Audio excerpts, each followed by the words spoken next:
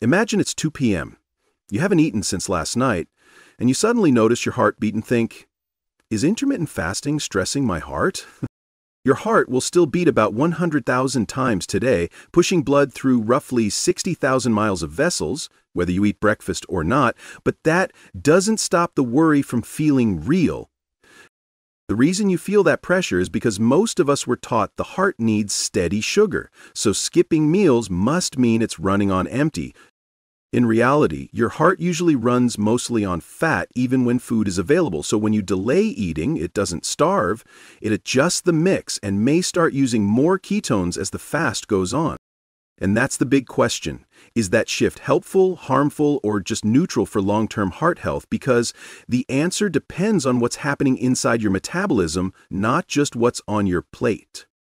Most heart strain doesn't feel dramatic at first. It builds quietly, one metabolic shift at a time. Cardiologists call this metabolic inflexibility, when your heart struggles to switch fuels smoothly. It's like an engine that still runs but burns dirtier and wears down faster. You might notice palpitations, lightheadedness, or that wired but tired feeling during a fast. In the next few days, I'll show you what changes hour by hour and what can make fasting safer, smoother, and potentially beneficial. Start with the fear nobody wants to say out loud. If I skip meals, am I messing with my heart?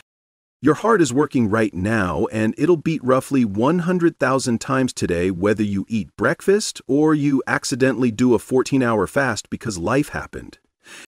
The panic feels logical because we were taught the heart runs on constant sugar, like a phone battery that hits 2% and starts begging for a charger.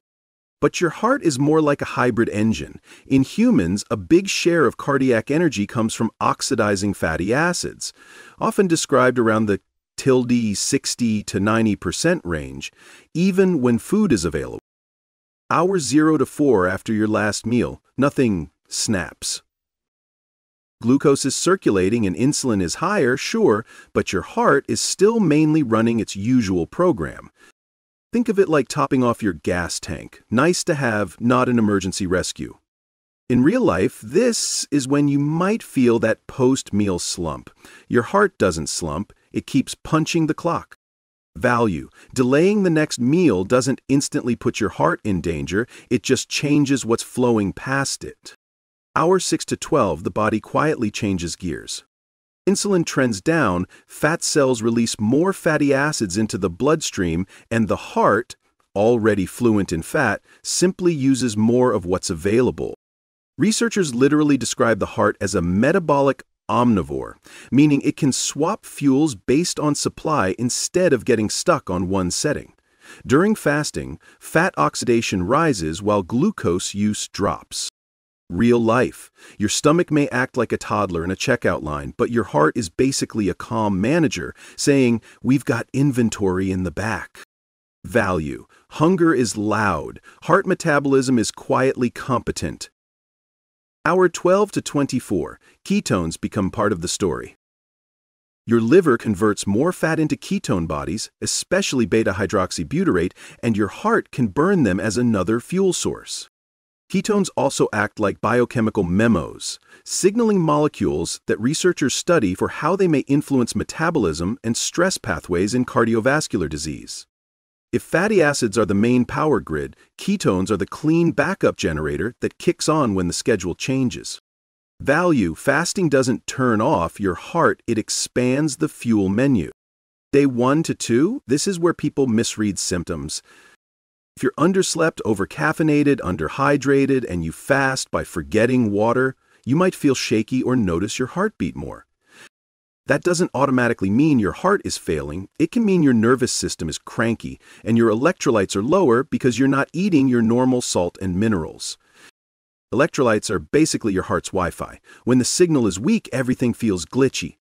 Value. The best fasting plan isn't the most extreme. It's the one that doesn't turn you into a dizzy, irritable emoji. Weeks of intermittent fasting, especially time-restricted eating, show up, if they show up. And they're usually not mystical, they're practical. Fewer late-night snacks, less grazing, more predictable meals. Across randomized trials and meta-analyses, time-restricted eating is often linked with modest weight loss and, in many studies, improvements in at least some cardiometabolic markers like blood pressure and lipids. But results vary a lot depending on the eating window, baseline health, and what people actually eat inside the window. Value. Timing can be a helpful structure, but it doesn't cancel out diet quality. Here's the cardiology plot twist that keeps scientists interested. Failing hearts appear to increase ketone use.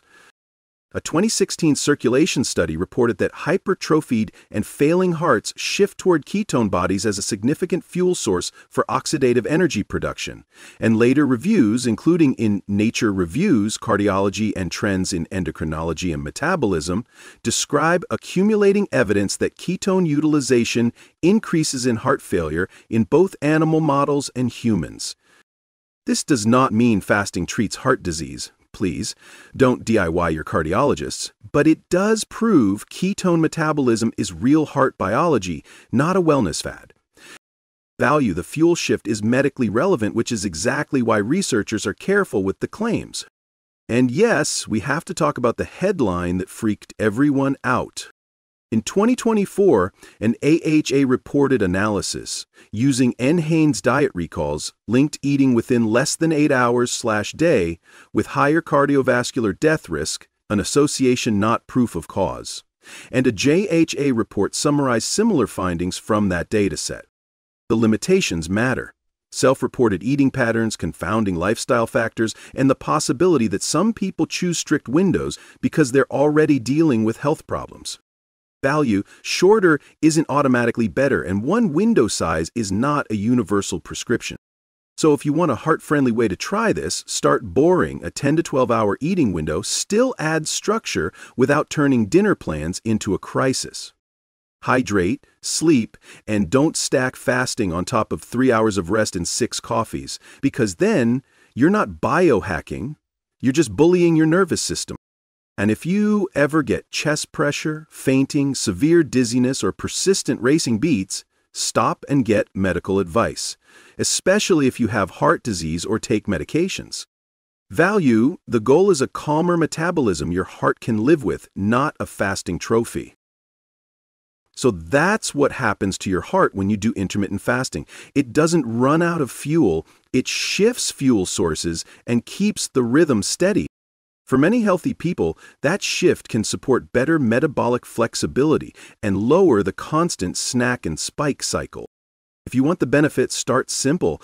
Try a 12-hour overnight fast before you chase a tight eating window. Hydrate, sleep, and eat real meals when the window opens, because fasting can't outwork junk food. And don't confuse caffeine jitters and dehydration for heart damage. If you have heart disease, diabetes, or take medications, talk to your clinician before changing meal timing. This isn't a hunger contest. It's a smart experiment. Try one fasting schedule for 7 days, then tell me in the comments what your heart and energy felt like. And if you want to follow up on what happens to your brain during fasting, like, subscribe, and I'll see you in the next one.